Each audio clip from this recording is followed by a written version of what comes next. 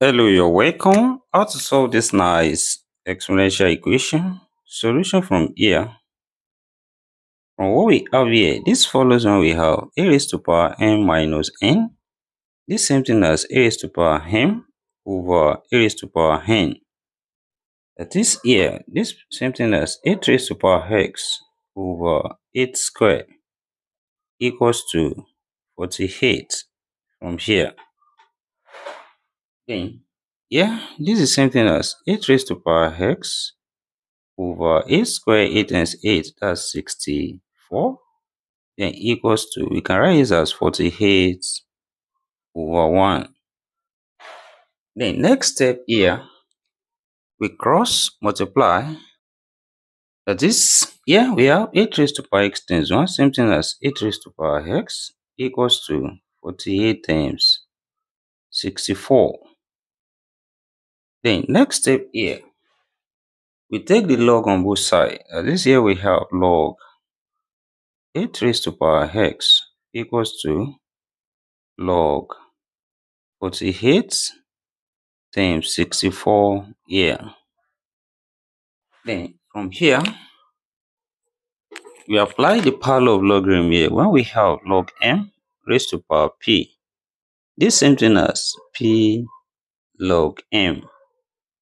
That is, here we have x log 8 equals to log 48 times 64 here.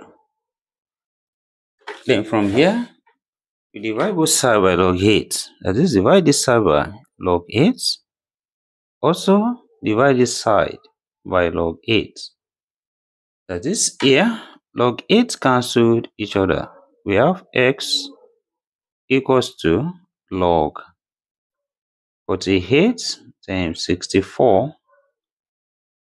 over log 8. Then, here this follows from the law of logarithm when we have log a times b, which is same thing as log a plus log b. That is, here we have x equals to log 48 plus log 64 over log 8. Then, next step here, we separate this into two fractions and we have x equals to log 48 over log 8 plus log 64 over log 8. Then from here, we can rewrite 64 as 8 times 8, that's 8 squared. And what we have becomes x equals to log 48 over log 8 plus log 8 squared over log 8. Then we apply the power of logarithm here. 2 comes here, and what we have becomes x equals to log 48 over log 8 plus 2 log 8 over log 8. Then here we have log 8 cancel each other and 2 left here. That is, x equals to log 48 over log 8 plus 2. Then also, next step here, we can express 48 as 8 times 6. Then what we have becomes x equals to log 8 times 6 over log 8 plus 2.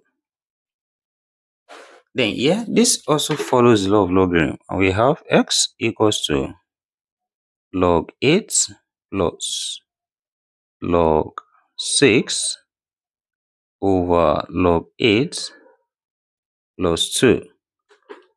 That is, we separate this into two fractions, and we have x equals to log 8 over log 8 plus log 6 over log 8 plus 2.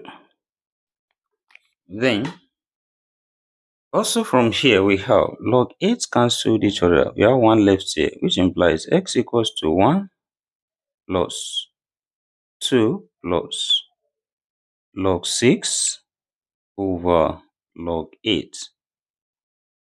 Then, this becomes x equals to 1 plus 2, that's 3, plus log 6 over log 8. And also here, we can write 6 as 2 times 3, which implies what we have becomes x equals to 3 plus log 2 times 3 over log 8. Then this also follows the law of logarithm, and we have x equals to 3 plus log 2 plus log 3 over log 8. Then we separate this into two fractions, and we have x equals to 3 plus log 2 over log 8 plus log 3 over log 8. Then here, also we can write it as 2 times 2 times 2, which is 2 cubed.